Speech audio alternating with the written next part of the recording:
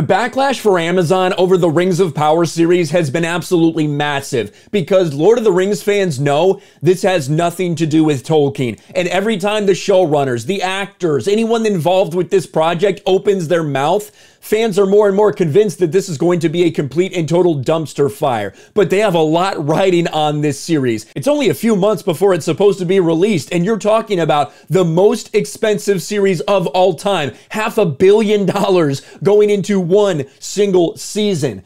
But every time they release new promotional material, this is what happens. And at San Diego Comic-Con, things got even worse. This is now number 6 on trending, released a few days ago. Lord of the Rings, The Rings of Power, San Diego Comic-Con trailer. Again, 157,000 downvotes to 61,000 upvotes. And you can go on any place that it's mirrored, it's a similar situation. Every time they reveal a little bit more, something else here, something else there, fans realize that, yeah, this is not Tolkien, this is not Lord of the Rings, it has nothing to do with that universe, and they're just using it to push whatever they want. Even the Q&As that were out there with the actors and actresses that are a part of this, similar situation for Prime Video. 2.7 thousand downvotes to 700,000 upvotes. People are not feeling this. They are making their voices heard because everything that comes out of it, they realize it's not made from people with good intentions. It's made from people that want to destroy the lore in the world of Tolkien. And at the panel, Stephen Colbert, they brought out Stephen Colbert to shill for this, making a pretty big mistake, claiming that Celebrimbor was the one who actually created the One Ring, when everyone realizes that it's Sauron. You don't even have to be a big fan to understand that. But again, these people are just hacks. They're just shilling for this product to try to convince people to get excited about it. But while they're doing the best they can, the actors and actresses specifically are out there talking to the press, and everything that comes out of their mouth makes it worse.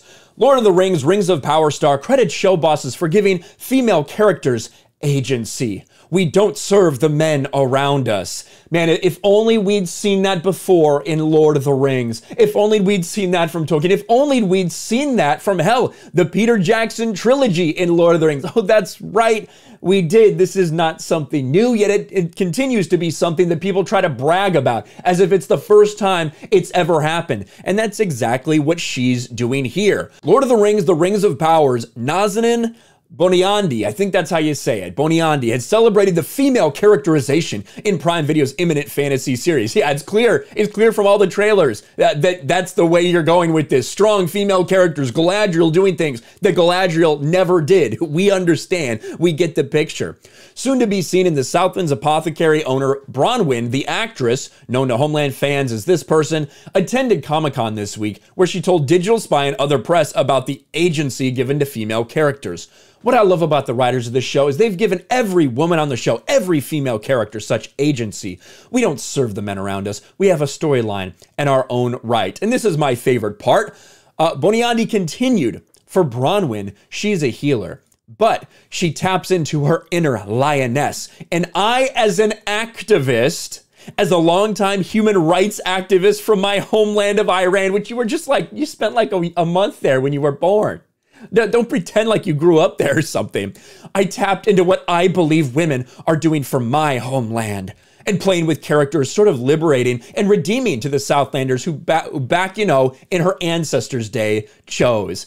So that's a little bit. We also have other female cast members. You know, this is Disa the Dwarf right here. British actor Sophia Namvet says the series would help create accessibility for generations to come. My character is the face of necessary redress of balance. The British actress said Amazon series would help create accessibility for generations to come. Yeah, as if people had a problem getting into Lord of the Rings. As if people had a problem getting into this series. I really don't think so. I don't think anyone's ever had a problem with it. I don't think, you know, black women, I think there's black female Lord of the Rings fans before this series came out. I don't think this is going to create too many new ones because, again, this isn't Tolkien and this isn't Lord of the Rings. Her character, Disa, is the first female depiction of a dwarf ever shown within the franchise and one of several people of color within the cast. That's not even true. Like, what are you talking about? within the franchise, there absolutely were depicted in Tolkien's work, but even if you're talking about The Hobbit, they were depicted in The Hobbit. So you're not even right about that. You're completely wrong, but these people are trying to pretend like they're the first ones that did it. Disgusting. But anyway, let's go on. We're redressing the balance within the films and television industry, and of course this franchise, and I hope lots of franchises moving forward. These are the best people for the roles, but what they've done is open up the doors for people of all backgrounds to come forward and have the opportunity to rise, to be part of creating accessibility for generations to come, for new generations. This is their version of Tolkien. This is what my daughter will see of Tolkien's works. There are no versions of Tolkien, you stupid fucks. This is why actual fans are so upset. There's Tolkien. That's it. Bottom line. And this series has nothing to do with it. Another quote. It's their time, and it's so important. I hope many people see this fantasy and be able to relate to it. This is a reflection of the world we live in. There are many, and we are different, and we will embrace and discover and peel back and learn and educate and be educated. And we can only do that when we embrace and love our differences. There's a little quote from her too. This is a different interview where she talks about very many of the same similar things. You can hear her speak about it. Tell me a little bit more about Princess Disa and the fact that you are the first black woman to be a dwarf in Tolkien, the first woman to be a dwarf in Tolkien. Well, what do we learn about woman dwarves that we didn't know through your portrayal? The idea that you're saying in Tolkien is disrespectful and disgusting to a lot of people out there because it's a farce. The first female dwarf in Tolkien. Are you kidding me? And we just said they had female dwarves in the Hobbits. These people do not know the franchise. Well, we learned that they exist. Right there. And thank you so much, Angelique, for noticing and acknowledging the fact that this is the first time that we see a woman and the first time that we see a black woman in this area and this world and these works of Tolkien. You know, this is necessary. This is a revolutionary moment for cinematic and television, and it is an honor to be a host of that. What we see is a great amount of relatability with Disa. You know, she is a mother, she is a wife, but she also has magic. She has magical powers, and she has this passion and ambition for her people. Yeah, she has some crazy eyes right there, didn't she? There you go. There's the crazy eyes. There's the crazy eyes from Sophia Namvet.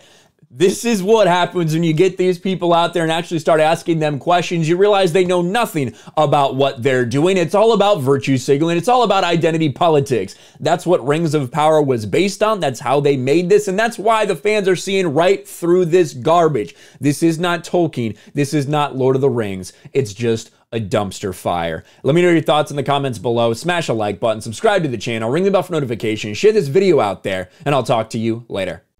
Thanks for watching, everyone, and a huge shout out to my patrons. I appreciate you guys so much. Want to follow me on Twitter or Instagram? Check out the description below. You'll find links to my P.O. box and my Patreon as well. And I'll talk to you guys later.